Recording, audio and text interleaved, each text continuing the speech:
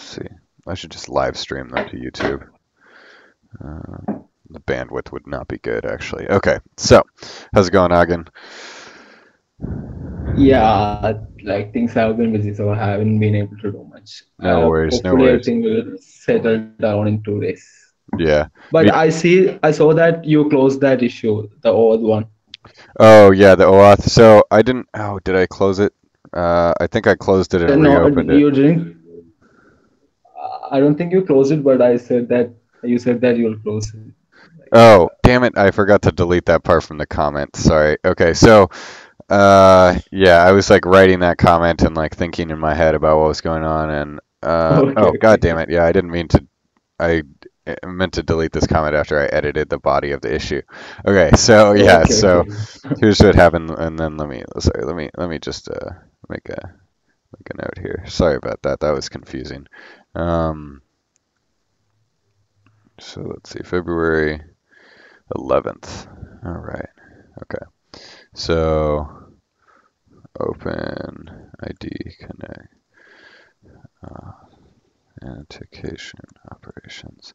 All right. So change from being HTTP service related to something that can. So the point of this was, I realized I forgot when I made this issue. I was thinking of the wrong thing. And I know we spent a lot of time talking about it, but the reason that I was thinking about this thing was so that when I remembered the original reason was because when you're building an application, right, and you might be chaining together a bunch of operations into a data flow, you might want some authentication on top of that, right? And so if we provided operations that knew how to do the authentication, then people don't have to re-implement that, right? So any I didn't really get. Could you provide an Yeah. example, like Okay, what? so Yeah. let's see.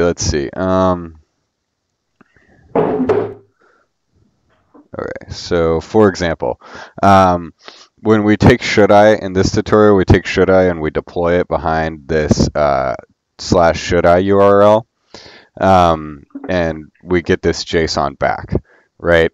So Okay. the idea here would be, and then where's the data flow? Come on. Yeah, okay, so this is the data flow that's happening, right? So the idea here would be to somehow like use this operation, like, and I don't know exactly how we're going to do this right now, but it's probably going to be, I don't know, it's some way of like maybe chaining on the front of the data flow, or like you can't, like gating just having the HTTP service accept an operation like to do authentication in front of a root, something like that, right? Like everything we want to distill down to some level of an operation, and that'll bring me to some input validation stuff later. Um, and that way we can just say, okay, like if you want to do authentication, we provide, like, you can plug in the OpenID Connect thing. I wish I could draw on the screen, like in front of this whole data flow, so that before I hit, like as soon as I hit this URL, the first operation that's run is the verify the Okay, okay, OpenID okay, Connect token or something. And then you could also deploy okay. like the OpenID Connect callback handler. The callback handler could be an operation itself, and that could sit in, and then you could just register that to a URL path, right? Um, Okay. yeah, I got it. yeah, okay, cool. So yeah, that's the idea there. And then the other thing was, let's see, I was also talking about, oh, this is in the same vein. Let's make an issue for this while I was thinking about it. So um, df types, okay, input. So we added that input validation, which was great, right? So now we can validate our inputs as they go into the network, which is very cool. And then I was thinking, okay, well, what if we had some input that needed to be validated in some sort of asynchronous way, right? Well, then we'd want to really reference an operation, right? So Okay. we might say, like, hey, this input is going to be validated by this operation, and then the operation is running in the asynchronous runtime.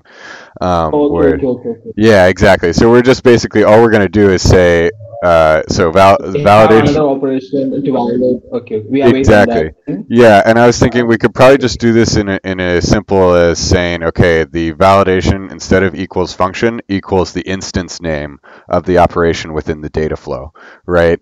Okay. Because we've already got all the, we've got all the stuff to load operations and everything, and they're ready to be run. All it needs to happen is they need to go through this operation first, right?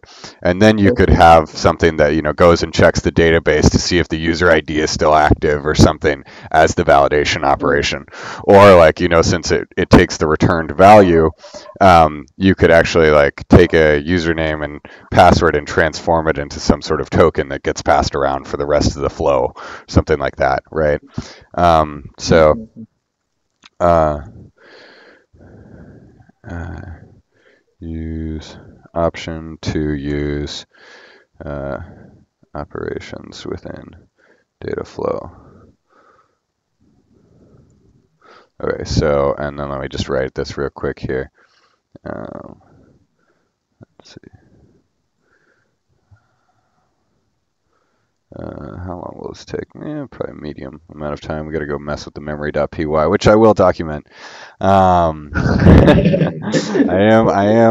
on my radar. So the main But things. like it made sense after I read Dasinga your documentation. It Okay, made better sense after that. it did. Okay, Yeah. okay, cool. So let's see. But I still need the documentation. Yeah. Okay, so let's see. And then these are like immediate next steps. So I'm Oh, gonna try to talking get about on. the web UI, John, have you seen the ONNX web model? The what? ONNX, Oh, I'll put the link in yeah, there. yeah. Have you This seen that? Onyx web model. Yeah, yeah. Let's see. Have you seen that? I've seen Onyx, yeah, but I haven't seen. I know that they do like you can probably load this into TensorFlow JS or something, right? But Yeah, so they have some five models as an example. So they host some pre-trained models. hmm Look pretty cool. So do we have some plans to host pre-trained models or something I don't think we need to like in host the any. API? I mean, so the thing is, I not hosting. Yeah, continue. well, I just mean I don't think we need to really host pre-trained models, right? Because I mean the main goal of like we could host some pre-trained models at some point, I guess, but our main goal is right help people create new trained models and then help people use existing ones. And there's also a lot of other frameworks that focus on deploying trained models, and they probably do a better job, right? Because that's their bread and butter. Yeah, So I yeah. think our real strength is that we help people create a new model without writing a lot of code, right? Okay, Um, cool. and so, while it's definitely useful to be able to use the pre-trained models, like I think that's a super awesome thing that we've added. Um, I think that people may end up deploying them with other things. I think that Yeah, yeah. we'll probably the thing with the data flow stuff is that the idea is to make it very easy to deploy the trained models, right? Within the data flow, or just by saying, hey, that's a one-off operation that runs this model, right? And so that, Yeah. in theory, should make it really easy to use the pre-trained models or any trained model. Um, Mhm. that's why that's why we want to add pre-trained models and stuff, is because we've got this easy way of deploying things, which still needs to be a little bit more documented. Um, Yeah. and but yeah, so hopefully at one point we can be as performant as everybody else. But if not, then we've got the data flow stuff, which just lets you hook things together really easily, right? Whether that end up hooking out to some other more like C based, really heavy duty like model serving thing. I saw that like dynamic operation creating thing. No, like a dynamic data flow creating thing where you just drag and drop and connect it. That's pretty Oh, cool. you saw I that should. issue? Yeah, Yeah, see, yeah, that'll be yeah. a really cool thing to add to the web UI, and That'll be amazing. Yeah, yeah. Yeah, that'll be. I mean, that'll probably be a longer project. Doing any sort of UX work like that is tricky, but it looks like whoever wrote that library is. I mean, there's some other projects that are similar out there, but they usually operate at a much higher level than and don't provide as much customization as we're providing here. Like we're providing a level of customization where you can literally do anything, right? Like and you can configure it all the way down. Whereas I think what they're doing is mocking up these frameworks that like provide interaction between various web APIs like Dropbox and Google Drive and stuff, and they let you sort of like stitch together a few pre-canned things, right? Whereas we're trying to stitch together anything, right? So they've already done a lot of the work there, which is good, but we just need to figure out how to integrate it into the web UI. Yeah, like I showed that thing around to a couple of my friends. Like they all found it very useful. Like Yeah, everyone's looking forward to it. yeah, that'll be sweet. So let's see. Okay, so but what were you gonna say about Onyx? Is there like a web version of this?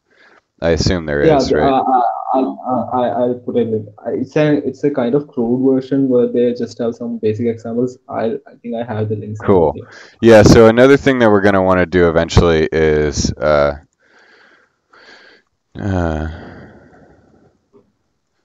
implementation.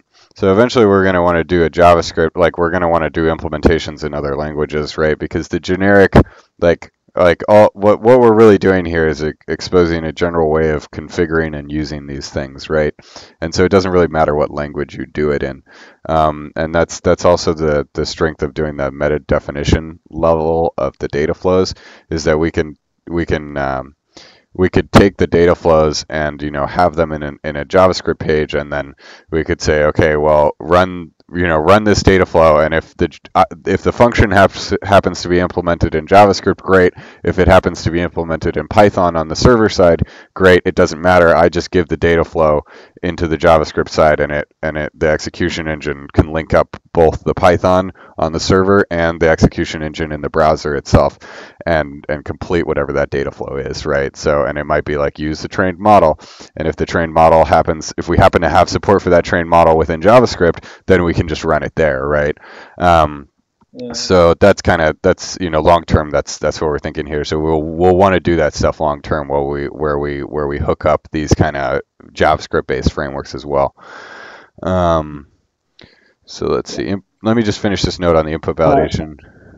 All right, so input validation to use operations with the data flow if validation parameter of definition is set to an instance operations instance name within a data flow, use that.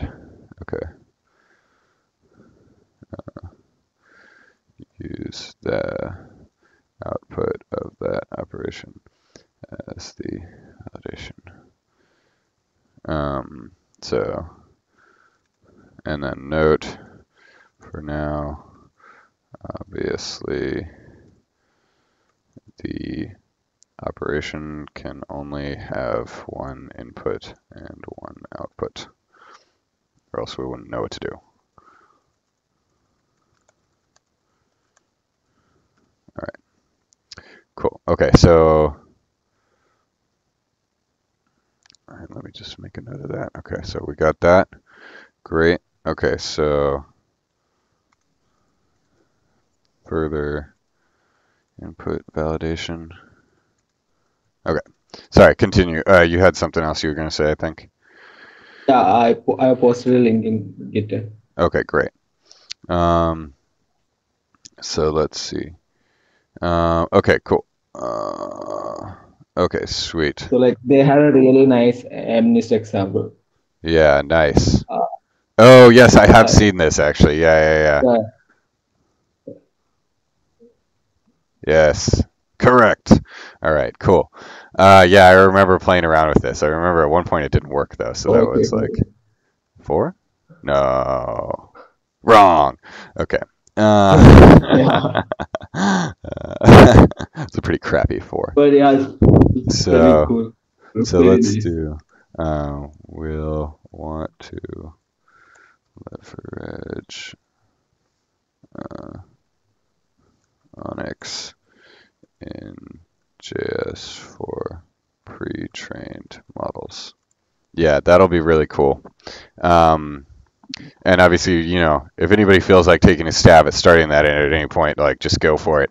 But that's obviously going to be a bigger project, right? Like in terms of Actually, the thing is, one of my projects align with that. Like one of my course assignment, I have to make a web UI for Onyx oh for yeah, pre-trained models. So oh if nice. that goes well, I think we can move that here. That would be great. Yeah, that would be great. I mean, yeah, that would be ideal. So I think, I mean, if you're going to do that, then let's see. Yeah, if you have to do this anyways, okay, how do we best use this?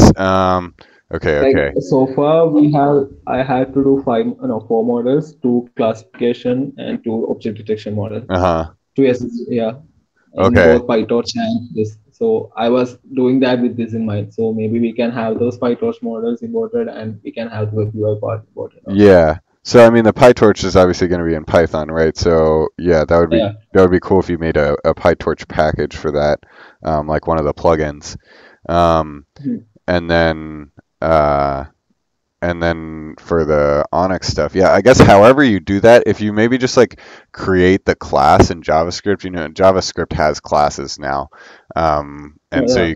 you can just sort of like mock up the model class the way it sort of is right now, right, in Python, and then like Mm. implemented it within that, and then we can try to just like wrap that up into the rest of the framework, or like when we go to create the I guess it doesn't really matter how you do it as long as you define them in some common format, right? Then we Yeah. can mold that common format into the API that matches on the JavaScript side, right? Because we'll want to do like a re-implementation in JavaScript. The only thing is that JavaScript doesn't have the context management that Python Context has. management. Yeah, so we might want to have like model and model context still. And then Mhm. within that, you just have like an open or a begin and an end method, right? And that would be the context management. Yeah. So instead of context management, maybe use a begin and end method. Um, Okay, that would be awesome. Cool. Yeah, let us know how that goes. I'm curious to see what you do there. That'll be really fun. Um, oh man, that made me think of something. Um, that's gone. Oh well. Yeah. Okay. Let's see. What else was I gonna mention? I mean, you guys saw, so I kind of there's the release notes up, and then I put the general highlights as well. So we saw, let me add this to these notes too, actually. So, version released, version 0.3.3. All right. So we got unsupervised learning models, thanks to Himanshu, and then thanks to Saksham, we have the IDX3 source, and then Agan added the abstraction around databases. And then, we started doing the NumPy docstring here and there, and I can show you guys an example of that real quick. API reference, high level, and this goes into another bullet point, but I added this high level API. So basically, you can just, and I'll show the quick start soon, but oh wow, okay, properly linked that, awesome. But yeah, so we can, it's basically kind of like the CLI, but from Python. And this is just an example of what the NumPy doc strings look like for that stuff. So we can try to start commenting more, because then people will, like that one person came on a few weeks ago and said, hey, you guys, it would be great if you had doc strings. So, this will probably help people a little bit. And then eventually we can add some examples, and get those examples run within the CI. And then the other thing that this stuff just is, I threw this stuff under a quick start, and this is going to go in with, I know we need to beef up the command line documentation. So basically the quick start goes like, here's the data set, and then here's the command line, how we would train a model, how we would use the model, and then some command line flags explained, which needs to go into the main command line docs pretty much as well. And then this is like, okay, how would we do it from Python with this new high-level API? Well, we instantiate the model, train them, and let me make this a little bigger here. Instantiate the model, train the model, assess the accuracy. You can just pass in the data, right? Make a prediction, gives you the salaries. And then there's like this very shorthand where you just pass like, okay, use the training.csv file, or specify the source. So this is all the same stuff that you could do with the CLI classes, only like now that's nice little clean functions.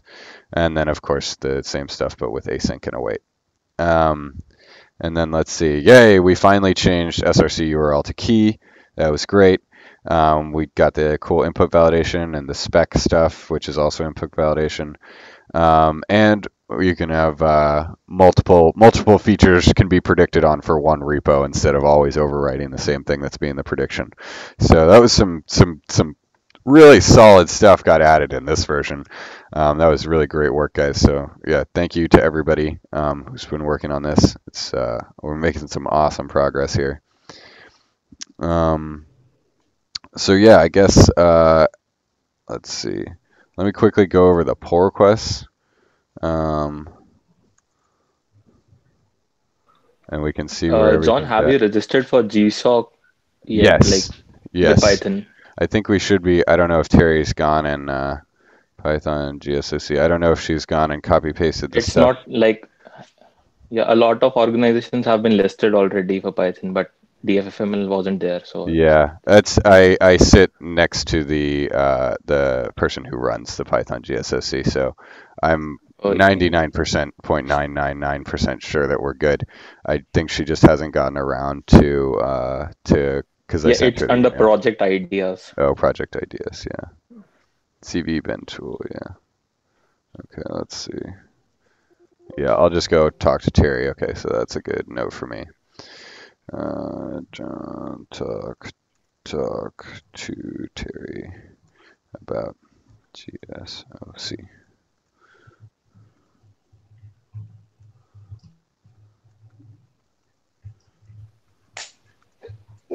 Okay. Oh, assigned to me. All right, whatever. All right.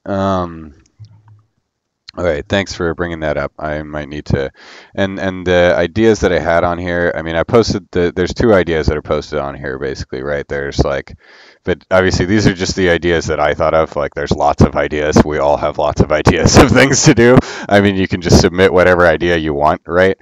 Obviously, run it by me first, and Yash is going to be helping mentor as well, and so is Sudarsana. And then Terry and Rahul, and we've got a few mentors, more mentors than last time this time around. Yeah, it'll be good to just submit. You can just submit whatever ideas you want, obviously, but these are just some pre-canned ones because there's there's a lot of people who are just like jumping on and they aren't as familiar with the project as you guys are, and they're looking for like, okay, what kind of ideas could I propose, right? And so those two ideas are basically finish the Should I project, which I think we all probably know about this by now. And if not, it's basically the new operations tutorial, builds the static analysis tool, meta static analysis tool that runs other static analysis tools. Basically, there's a bunch of links and a whole project set up to track all of these issues. So that one's pretty clear cut. And then the other idea that's pretty clear cut, and we're probably gonna add some more as we think of some more, but obviously, like I was saying, you can always just propose whatever. Actually, last week we discussed about this, and I found a couple of libraries we could wrap up this year. Like there's Shogun and MLPack. Okay, they're both in C++, but they have a Python wrapper, I guess. Awesome. Okay, so let's see. What were those? Shogun and MLPack. I'll just forward the links in GitHub. Okay, sweet. So, multiple projects wrapping. Yeah, I think. Oh yeah, I really think things are coming along strong now. I've got a meeting with someone today to see if they'll be able if they were thinking DFFML could help them do something here around Intel, I think, and so I've got a meeting with them today, and we'll see if we can get somebody using it there, and then I'm trying to come up with, for this, since we got so much stuff in this release, I'm gonna come up with a very marketing flashy screenshotty email and send that out to the mailing list, which I don't think there's anybody but me subscribed to, but nevertheless, I'll send it out to the mailing list, and I'll send it out, probably just spam around Intel, and then maybe anybody who's contributed will get the email. And you guys can tell me what you think of this very cheesy marketing email. So John will send out cheesy marketing email. And this is something that was told to me recently. Is as engineers, we get very uncomfortable promoting our work, because we're always like, it's not done, don't look, it's not done. But at some point, I think we're at a really good point here, and we really need to go broadcast, even though it may not be the most polished thing ever. It definitely is pretty solid right now. I mean, we've got a lot of stuff in there, and so we need to go broadcast to people. So I'll send out. How about I send out the first draft? So let's see. Send out cheesy marketing email. We'll send first draft to everyone, to all contributors, or well, let's say, all everybody who's like here in this meeting has been contributing recently, because you guys know what's been going on recently, to all recent contributors, for suggestions and edits, and then we'll broadcast final draft loudly to everyone who will listen. Because I think we're in a state right now where people can really just come and pick things up. At least with the machine learning side of things, like we've got some, like the machine learning stuff is solid, right? Like you can use this thing to train models and use it on the command line and use it via Python. Like it's and the documentation is solid around it, right? And thanks to all you guys' hard work, we've got a lot of models, and things work very well. So I think we're ready to sort of broadcast that out. I think the places where it needs improvement, or it needs some more explanation on, like, it just needs a lot more documentation, and that's a lot of stuff that I'm going to try to write. But if you guys ever feel like writing documentation, I know it's not the funnest thing in the world, but it definitely helps people use the project. And so, yeah, if you're ever just like, wow, I am so bored, I would love to write some documentation. That would be great. But let's see. What was I going to say? Oh yeah, the HTTP API needs to be documented more. Because that's like, people are going to be interested in, okay, how do I use this thing that I just trained, like, behind, with the rest of my services. And then we also need to document that. Oh God, there was something that we needed to document that was like pretty loud and like obviously. Oh, the tutorials. The tutorials and the use case. We need to switch. We need to finish switching the. Did I spell classification right? Yeah, I did. Okay.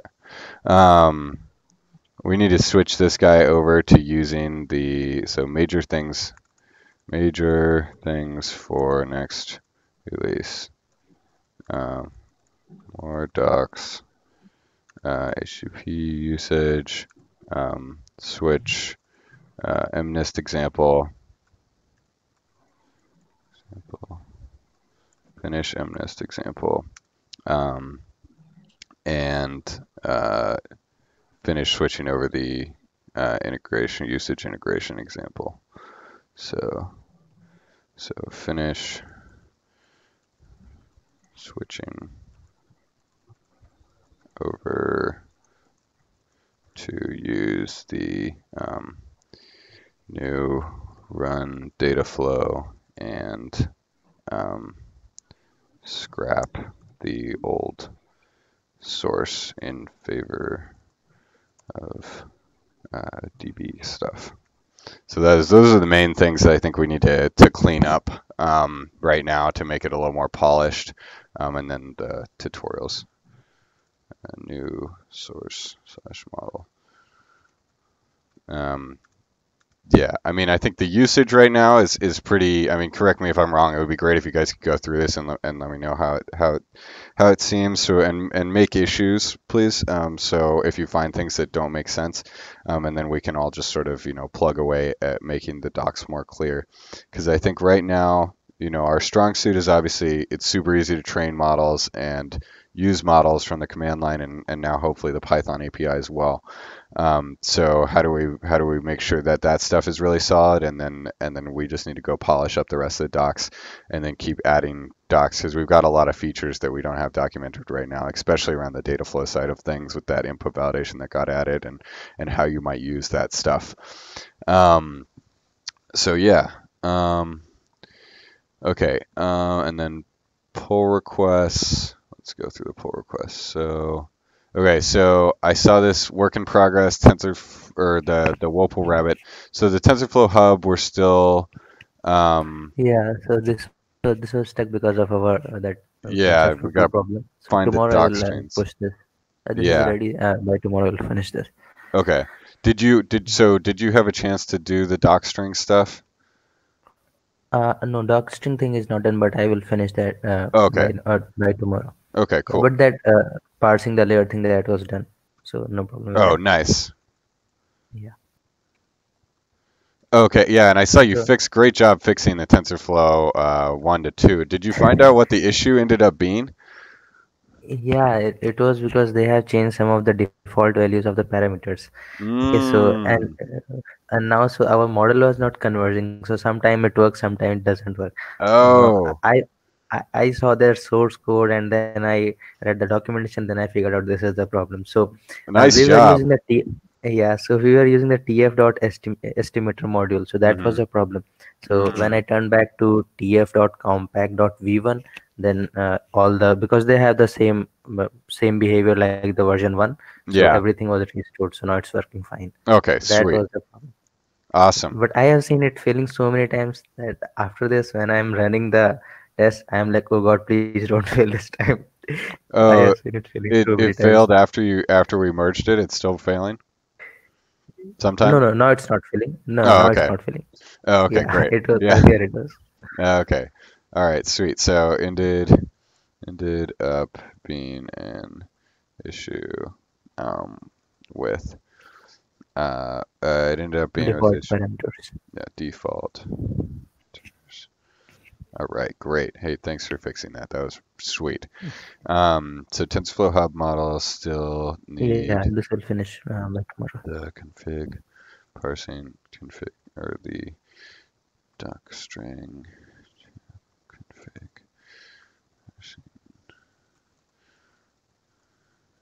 Yeah, and that, I mean, the reason why we're doing that, obviously, I mean, you know why we're doing that, but just I added these, so I added those NumPy config functions. If you guys see these NumPy config functions, they're it's so we added we have the config decorator, right, which creates the config class, like it makes any class into the data class. It just wraps the data class stuff, and then we've got make config, which wraps the make data class function and adds our special fields and stuff. And then we've got and now we've got the NumPy make NumPy config, which basically parses a NumPy style doc string and then tries to extract the type information from it, because just extracting if you just read the default arguments, sometimes they're none, and the NumPy documentation will tell you like this is an integer or none. And so we'd really like that default, that type hinting information to say it's an integer, because when we go over to the web UI and we're pre-populating all of this stuff, we're going to want to know we're going to need to build forms in the web UI with the appropriate data entry types. And that stuff is going to be provided to us by these config structures. And so it's important that we get the type hinting information correct. And so therefore that's why we're having to parse out these doc strings. And so we're doing the same thing for TensorFlow basically, and trying to parse its doc strings to extract the typing information, which unfortunately I don't think is always required, or like I don't think they always give it, but that's sort of like a moot point. Like we're guessing it anyways if it's not there. So it's just like hopefully it works. Let's see. And then yeah, and the main point of that was so that we could build those the config classes for the different layers. So basically once you've got this, so once tensor or make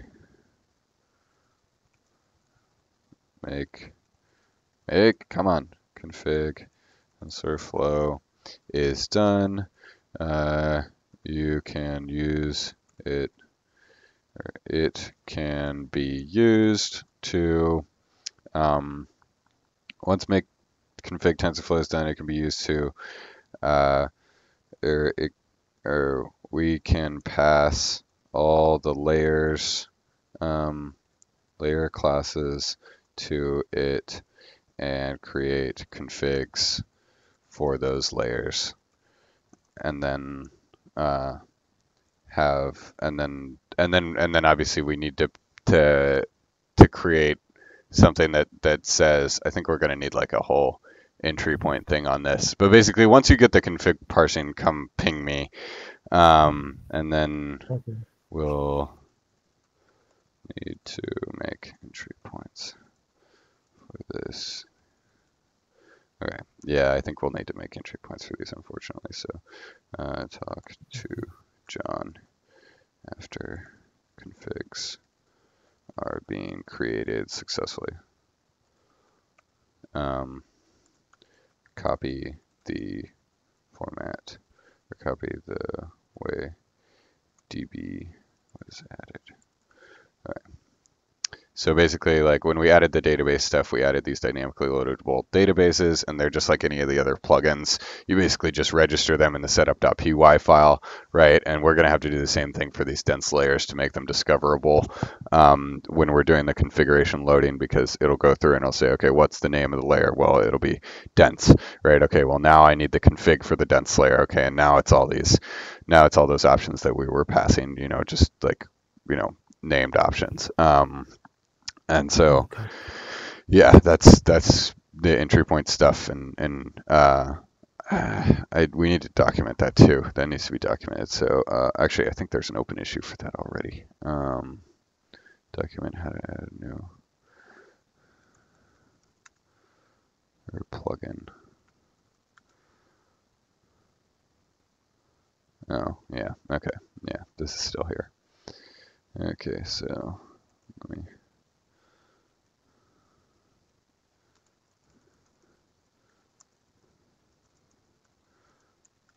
Okay, let me make a note, because we already made a note that we wanted to document this, but it still hasn't been done, so we'll document it as we go on this one. So, and then the Wopl Rabbit stuff.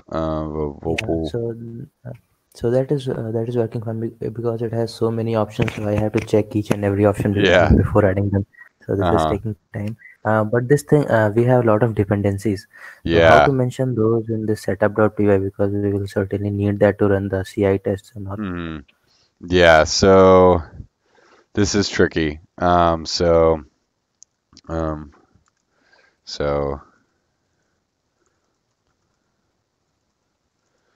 mean, it took a lot of time for me to fix it on my system. Yeah.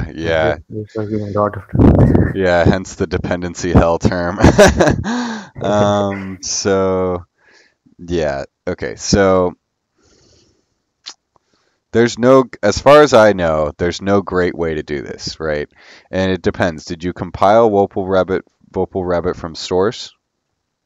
Yeah, I had to do that. Okay, you didn't pip install it, or did you get clone and then pip install it? It was not working in my system. It had I have some weird problem. It was working. I tried it in one of my friend's system, and it is properly working. But on my system, it was not working. Okay. So I had to do everything from scratch. But it should work, I guess. I have something going weird here. Okay, so basically, So for CI, if pip install from PyPy doesn't work, we'll be in for headaches. For CI, I think it works because I it does? mentioned it in the setup the API and it works, but it doesn't install the boost. That is the dependency for it. Okay, so that's the thing. Yeah, okay, so basically we need And to they need to be installed using the apt-get using or the something. package manager. Yeah. Right, yeah, okay, so could not find boost. And okay, and it's actually trying to go build it, so fuck. Okay, yeah. Okay, so let's see, yeah, so this is a problem. So, all right, so for CI, need to install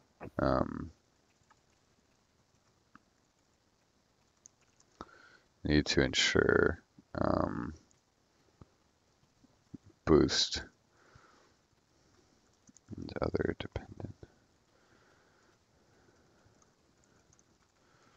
Okay, need to make sure we document the how to install dependencies on various distros. Okay.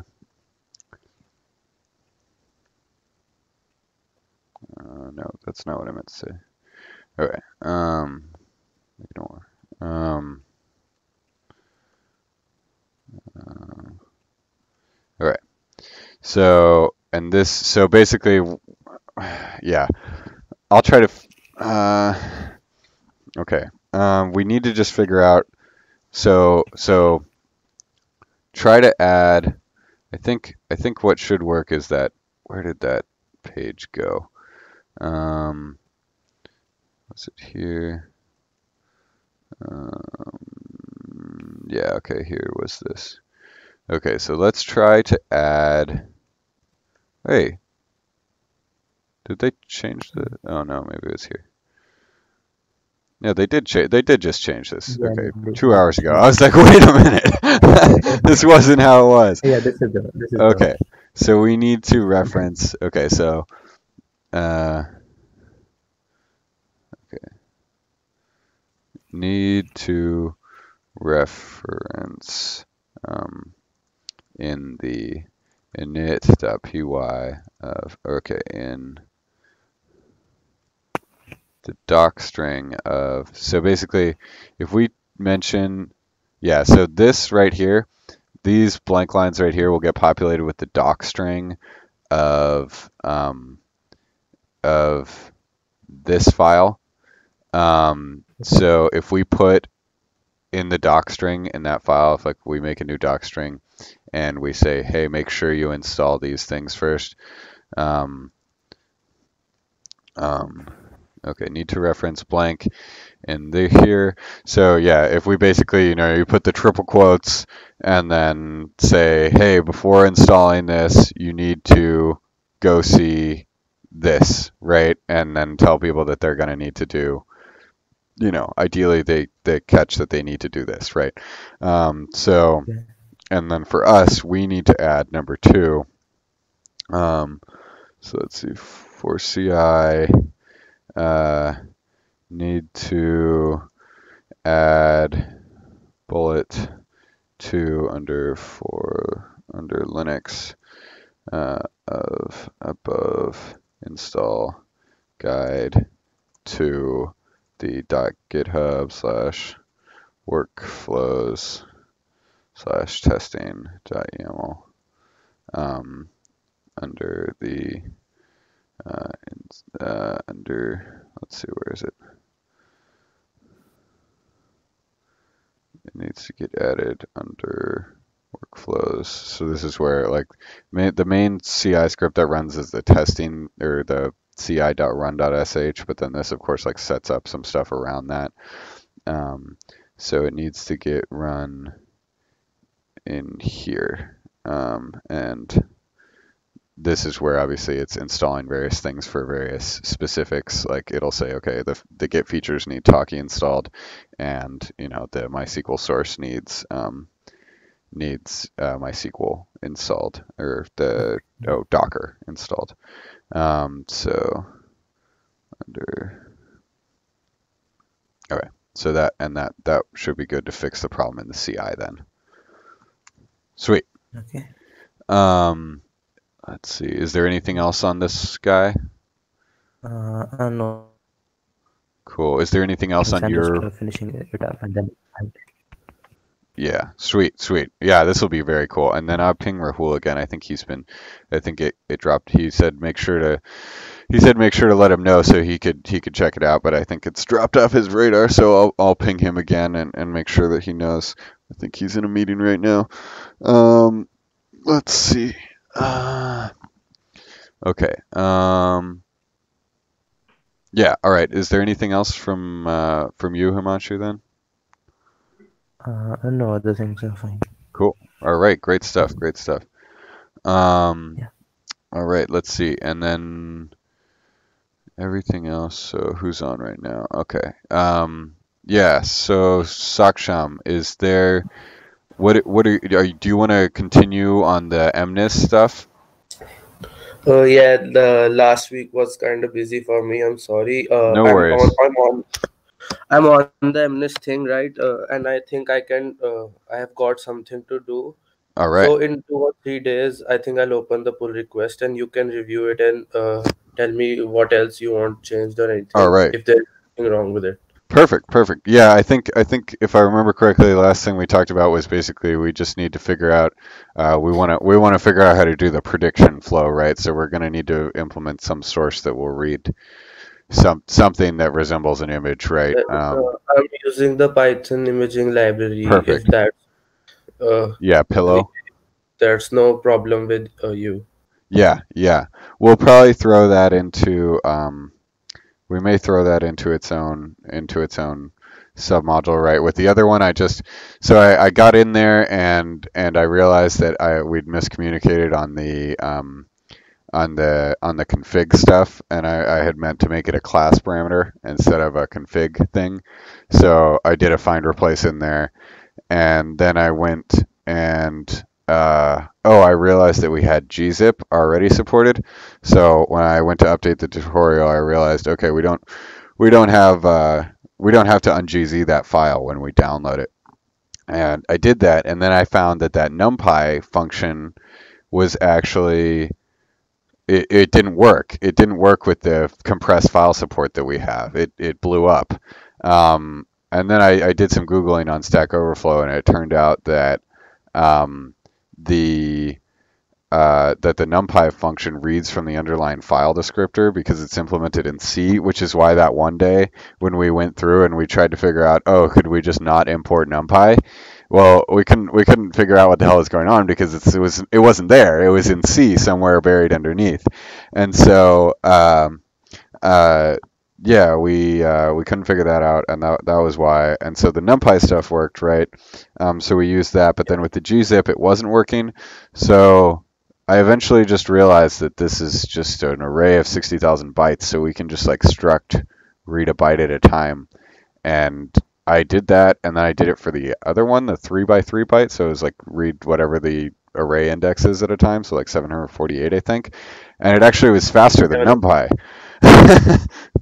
Yeah, I saw that you changed let go a little bit.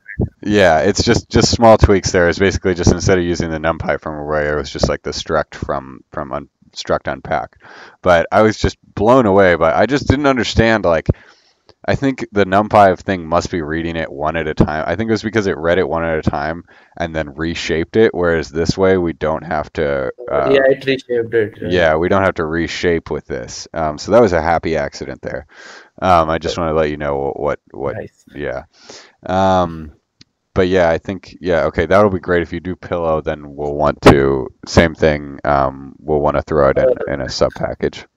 I've done some research, and like I found that we can read the image using matplotlib.imread. Oh, sweet. Sweet. That could be great.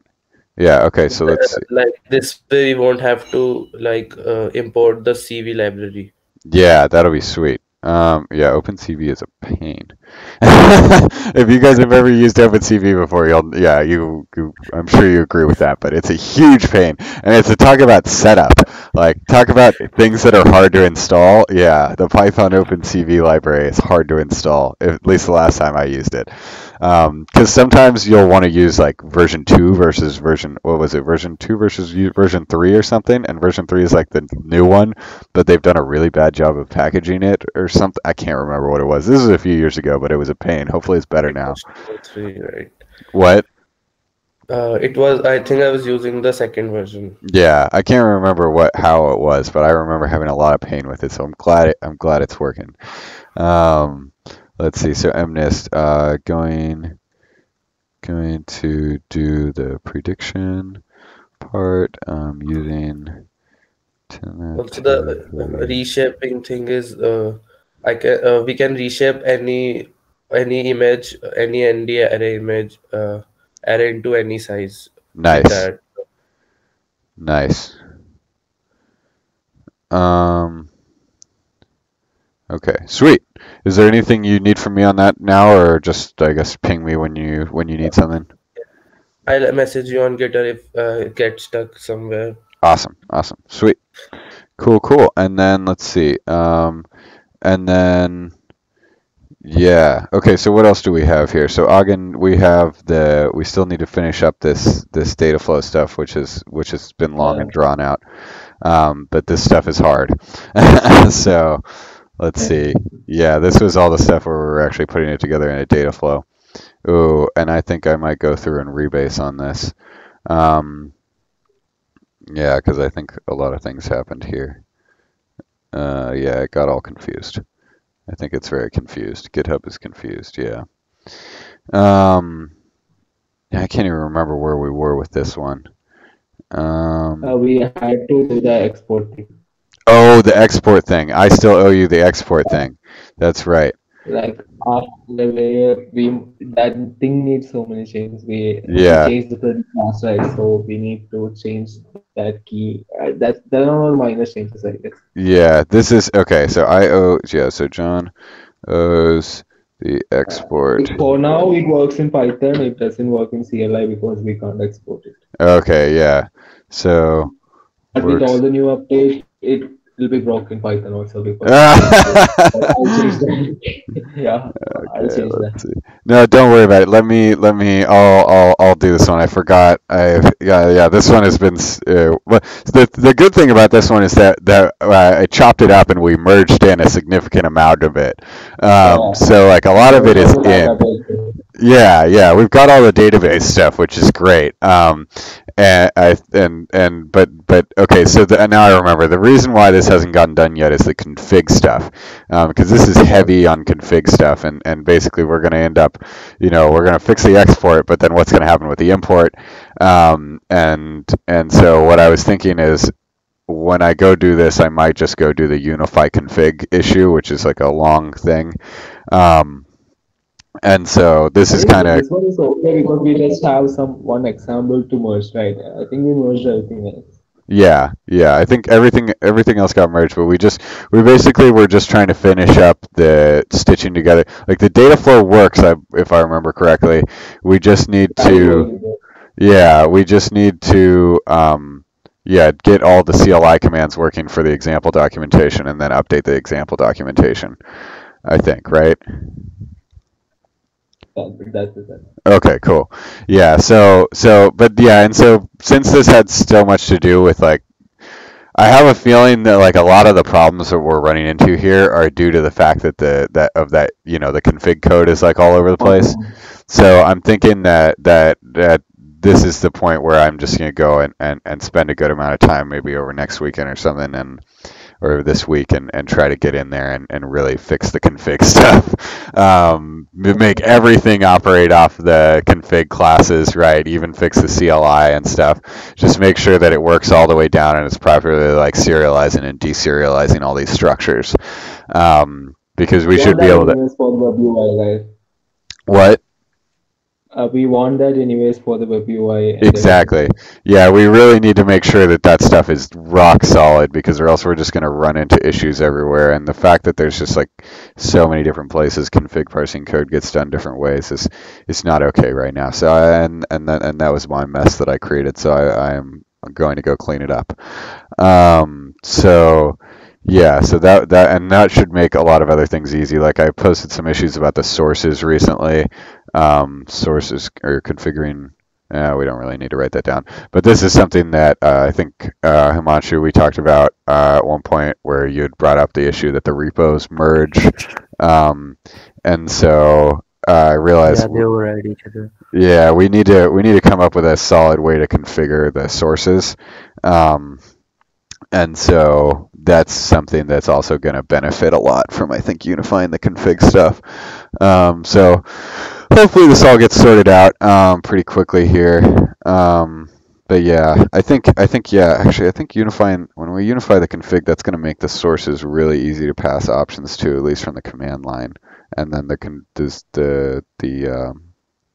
HTTP API will probably just follow suit, hopefully, because we'll make it standard, right? Yeah, it should be good. Yeah, it should be good, actually. It should work. So yeah, there's just a lot of things that will be made so much easier by fixing the damn config stuff. But yeah, okay, I think that's all I had on the docket for this week. Is there anything else you guys wanted? I just forwarded the links to the libraries. All right, great. Yeah, that's what I was going to go with next. Sweet. So let's talk about this stuff. So MLPack. Oh, I missed one.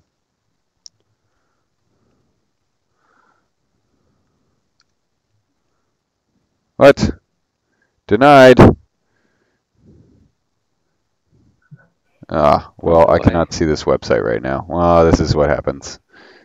Sad. This is an open source library. Yeah, they blacklist certain URLs. It's dumb. And then I have to go submit tickets to IT, and it sucks. I'll look at it on my phone or something.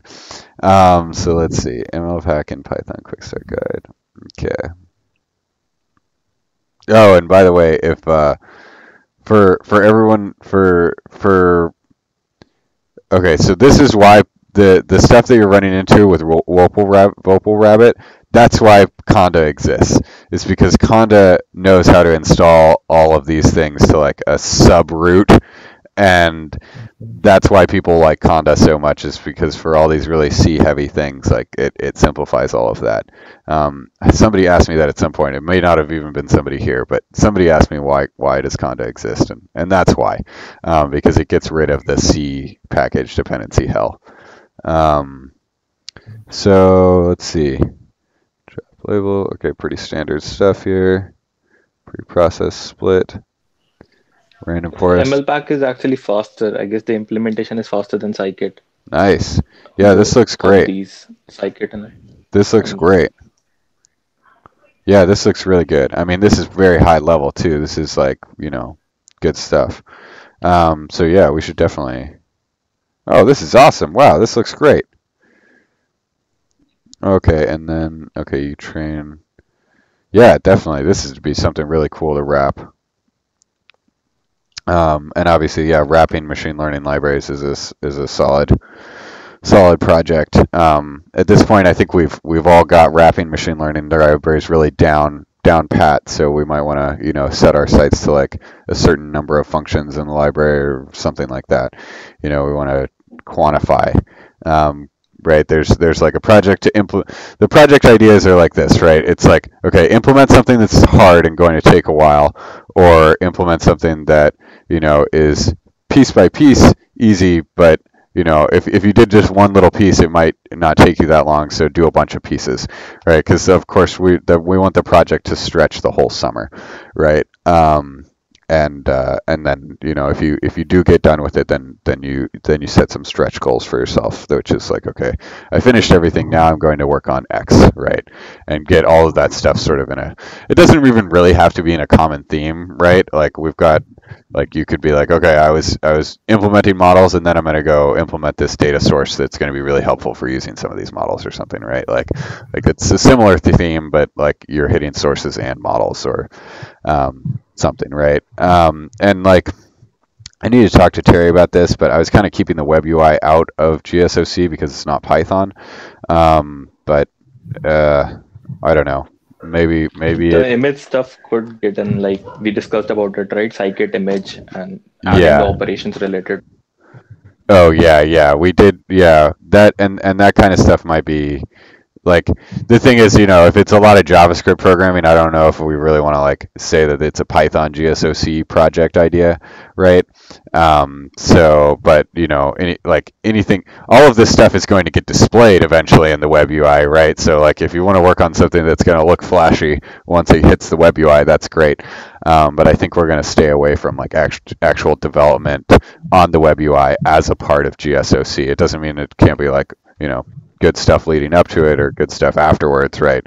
It's going to be really important to have the web UI to reach a larger user base, but it may not be something that we're submitting as project ideas for under the GSOC Python GSOC org, right?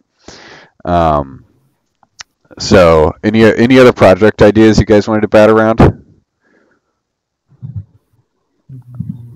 I mean, I highly doubt anybody's gonna like there's any idea is good, right? I may have some suggestions on how we could make it like more fully featured or something, right? So just you can shoot me it offline, and I'll happily give you any thoughts on it at any point in the process. So. All right. Is there anything else you guys talked about last week that we should note down here? Yeah, we talked about refactoring this TensorFlow code because that is not a very mature kind of thing. If you see that compared to scikit-learn code, then that is like a pretty perfect code for now. But the TensorFlow stuff is a bit like we need to change it. I am 110% on it's not board with this. Code, right? Yeah. Yeah. It's not generalized. Yeah. So that's also you can thank me for that. So yeah, I that was the first. I had some scikit models in an entirely different architecture of this thing, and I had some models in something else too, in a really early architecture that never saw the light of day, and then the TensorFlow stuff was some of the first stuff that went in this architecture, and yeah, it's not pretty. Yeah, it would be great to have it refactored. That is, let's make an issue of that. And like anything else you guys think of, if just please make some issues, and we can always just like leave them sitting there if we're not sure what to do with them at some point. We just know they like might need to be done. So model TensorFlow refactor.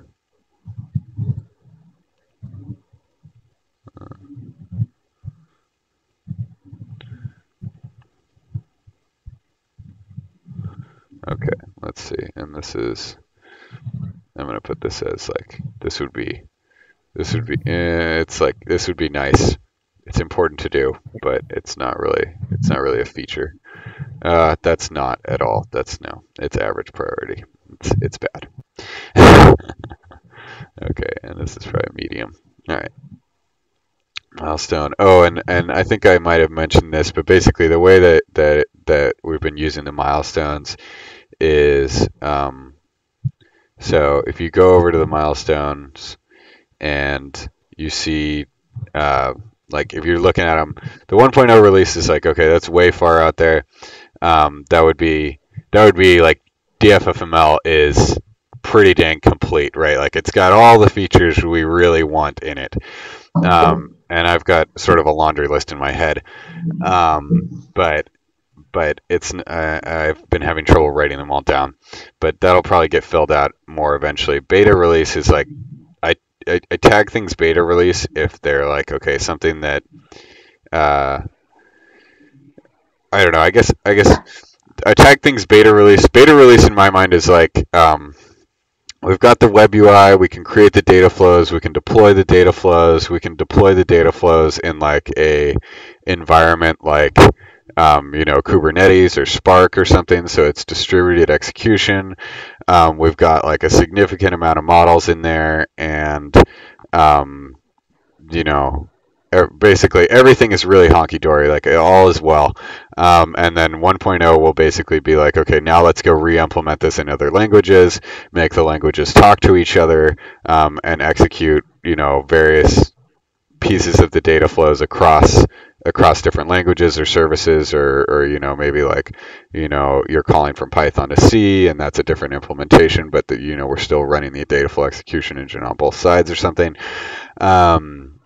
Or like different services. I saw some recent posts about Rust that look really good for running async code and parallel code.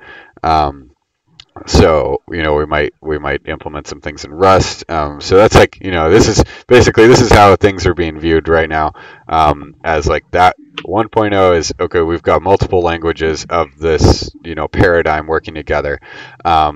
And beta is like, okay, we've got it all done in Python, and the web UI accessible, really easy to use, and then the just as we're going along releases here, any issues that get done, like, so the way that this works is create a milestone for whatever the next version number is. Any open issues that aren't definitively, like, we know that these are long-term things, we can close those whenever, right? But we know that there are things that need to be done before that stuff is before, like, we're at that major feature release.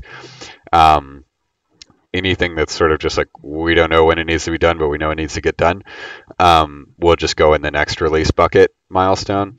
And then if you want to see what happened in a given release, you can read the changelog, or you can go to the closed ones, and basically once a release happens, I just roll over the rest of everything. Yeah, other than that, actually some people asked me if I wanted to talk on a podcast recently. Actually, two people, funny enough, two people recently said, do you want to come talk about DFFML on a podcast? So there's going to be a local one. The local security group in Portland, where I live, is gonna interview me about DFFML stuff, and some security side of things, and some security applications of this.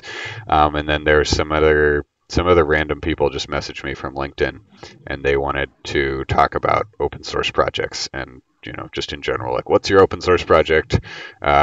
How do you organize your open source project, and how can people contribute? So that those could be good. That'll be end of February and beginning of March. So I'm hoping to have the web UI at least semi-functional by then, so if people hear those, that they'll have a little more user-friendly interface to what we're doing here. But yeah, so that's updates on my side of things. Probably need to go try to give another talk at some point. I submitted some things. I know PyCon just happened. But yeah, any area, if you guys see talks around you that you want to submit to, that would be a very good plan. I think that gets traffic, that gets the word out of what's going on, and helps people find our project that helps them do stuff, right? So if you see any talks and you want some help review on your presentation, I'll help review. If anybody else wants to help you review, that's cool. We can all help each other get prepared for these things where we go and say, hey, this is what we're all working on, right? And then other people can hopefully benefit from it. So, yep. I guess that's all I've got for today. If anybody has anything else, just chime on in. I just wanted to point out that DFFL is now at 50 stars. Yeah, that's pretty sweet, huh?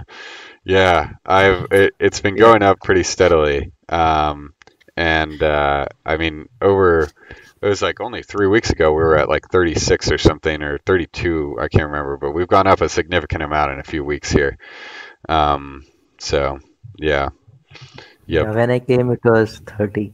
Yeah. In the Jan. Yeah. Yes. In less than 1 month, it's gone like 20 up or like something. Yeah. It's That's exciting. It's exciting stuff. I actually, some of my coworkers, they'll like turn over to me every once in a while and be like, "Hey, you're up on stars. Like you went up some stars." Like, so yep. People. The key now is we got to get people. We got to get some more users. I think we got some people like messing around with it. Some people have obviously come on and said, "Oh, how does this work or how does that work?" But I don't know if anybody's really like we don't have any visibility into what people are doing, right? But I think the more we write documentation and the more stuff we put in here, the easier it will be for people to use. I know the documentation is key. So if you guys ever if you're ever in a documentation writing mood, that's always great. So yeah. All right. Well, thank you all. Is there anything else or? Nothing from my side. All right. Great. Hey, thanks guys. It was good talking to you all this week, and to everybody who's still feeling kind of under the weather, I hope you all feel better soon. So, yeah, I got sick. That was no fun. Thanks for all your well wishes. That was very nice of you all. And yeah, all right, cool.